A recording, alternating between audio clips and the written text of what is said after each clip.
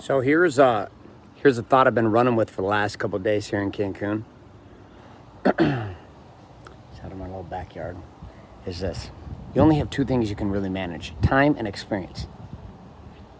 Two very simple things: your time and your experience inside of that space called time. Right?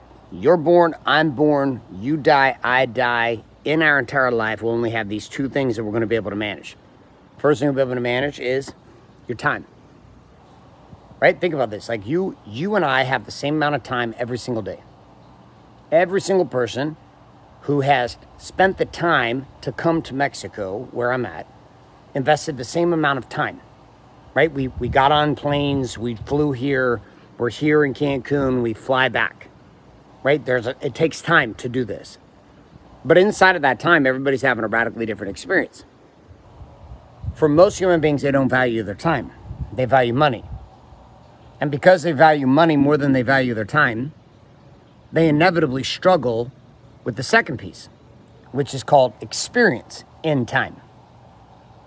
So you can have people spending and doing the same exact game, right? The exact same game of time.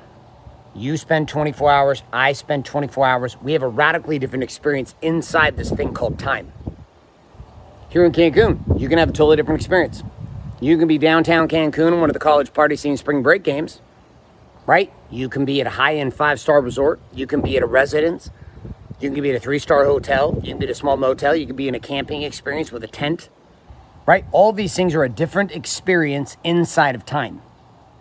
So there is time and there's experience inside of time. You can spend time with your kids. And then there's the experience that you have inside the frame of your time with your children. And not all experiences are the same, even though you have invested the time. For example, you take somebody practicing a skill and you can put in there and you say, listen, you've got a situation in which you have time to practice. So you start to practice a skill, you practice a skill, you practice a skill, but your experience inside of time is a radically different experience. The reps you're doing are incorrect. The amount of years you've tried. Entrepreneurs come to me this all the time. They're like, well, I've been trying this thing forever and ever. I've attempted marketing. I've tried advertising. I've tried building my business. I've tried doing all these things. Cool. You've put in time, but you haven't been able to experience or create the correct experience inside of time that matters, that ultimately produces the reps. Now, I'm going to give you a final example of this, and let's talk about the conversation of sex. Okay? Just game. Okay? Just that game. Sex. Sex. Penis enters the vagina. Right? Two people. Man, woman. Lesbians, gays, the rest of it. I'm not even going down that path. You do what you do you. Here's a piece though. Man and woman. Have sex. Time is one piece. The experience inside that time is radically different. You can have sex with somebody you're not connected with at all and have a horrible experience. You can have sex with somebody who you are deeply committed to and have a deep connected relationship with and have a deeply profound experience. Which means just because two people enter a bedroom and have sex doesn't mean they're having the same experience at all. But what is it that changes all this? Well, environment. That's one of the things. One of the things that changes your experience is the environment in which you do something. So if I'm having sex here in this pool, I'm having sex over here in those bushes in a hammock. I'm having sex in the bedroom. I'm having sex on an airplane. I'm having sex in the backseat of a car, right? They're all different locations. They're all different experiences. Yet, your environment affects your experience of time. So take the moments, for some of you champions, 30, 40 minutes. For some of you not so champions, 10 minutes. For some of you, the rest of normal human beings, maybe a good 2 to 5 minutes, right? 2 to 5 minutes of the game. And you're like, okay, well, I want to have a deeply connected experience. Well, oftentimes, it's not the act of the thing that you're doing that is the problem for the depth of your experience. It's been your unwillingness to invest money into creating experiences that change your experience of time. One of which is location. Now, I'm going to come with my guys here for a second. When was the last time you took your wife on a trip? When was the last time you took your wife and spent money to take her on a vacation with you two? Question number one. Question number two, how much time, energy, and money do you invest in weekly date nights with your wife? You know, we've been married, you know, for 10 years. We've been married. We got kids. I know that's the point. Easy to be all lovey-dovey and all up in the sex machine when you're first meeting somebody. It's a whole nother thing when you've been together for 20 years and you got 5 kids. So inside that, like, what do you actually do to create an experience inside of time? Oh, we got date night. What are we going to do? Let's go to the movie, have some dinner, come home, have the same missionary sex we've always had our entire lives. We call that vaginal masturbation. It's not exciting for anybody. It's not exciting for her. She's not coming. You're not coming. You're coming for sure, but she's not coming. She might just use you to get off real quick, but nonetheless, there's no connection. So my last piece, I'll wrap this up, is this. You as a man have got to make a decision about your investment of money to buy time. And inside of it, to take money to invest in experiences inside of time. I had the hardest time in the world with family vacations. I just did. I'm not going to lie to you, I did.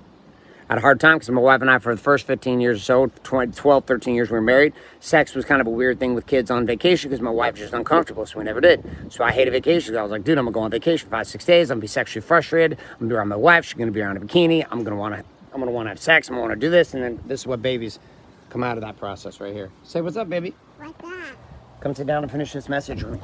Can you say hi to everybody? Hi. Say, what's up, guys? What's up, guys? I'm just having an experience right here. Yeah. Yeah. Are you having fun on this vacation? Yeah. Yeah, what's your funnest thing you did on this vacation? I'm flying really fast.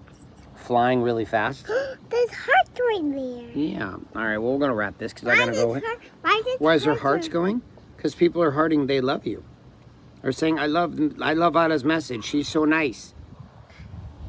Go ahead and look at all the little hearts look at all the little hearts and the people with the looking little thumbs. And look, little hearts and little thumbs are coming up and they're saying, what's up?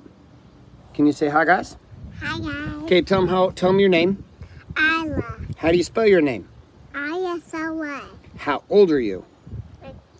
2 years old. And when do you turn 3? When's your birthday?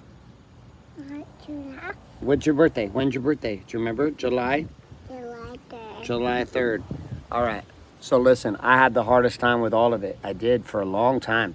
As a man, I could not get over the idea that there was not an ROI that I thought I could see from date nights and family vacations. So I was an asshole about it. I just was. I was an asshole for a very long time. Then I wondered why my wife didn't care, why my wife didn't connect, why my wife didn't want to cross line with me sexually, intimately, emotionally. Because when it came to my money and my game of time, I could not ever invest in experiences for my family, memories. This week, there's been about 75 times where it's like, that is a memory, and that memory is absolutely priceless. So, gentlemen, my final message for you is this. You only have 2 things you can manage, time and experience. I got time with these little ones, been playing hard all day long, and the investment in experiences. The experience can be whatever. You don't have to spend a shitload of money, but I will tell you right now, if you're not willing to spend $25 now, you'll never spend $250,000 later when you got it. It's like people tell me, well, I'll do that when I got money. I promise you right now, money does not make you anything. Money makes a mirror of who you actually are. If you're a cheap bastard when it comes to your money now, if it's $5, you'll be a cheap bastard when it's $5 million. All right, I'm out. Say bye. Oh, there's my beautiful wife. Looking ready to go. Oh, little dancey dance. I can't believe this one just pushed a baby out of herself 3 months ago. Look at that. Looking fantastic. All right, this one is not the one. Say bye. Bye. All right, guys, I'm out. This is Gary J. White signing off saying love and light, good morning, good afternoon. And why are their hearts? Because they were saying, what's up? What's up? All right, good night.